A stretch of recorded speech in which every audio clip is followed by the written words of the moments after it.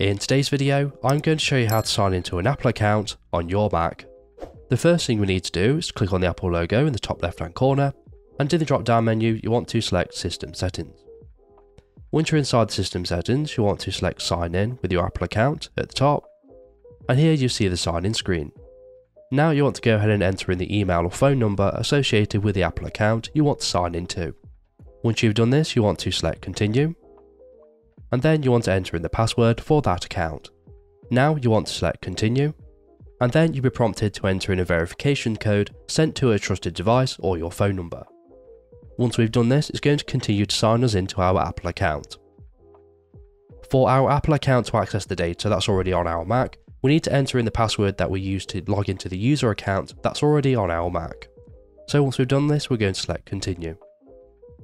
Now it's going to ask us if we want to merge our information from our Apple account to the information that's already on the Mac.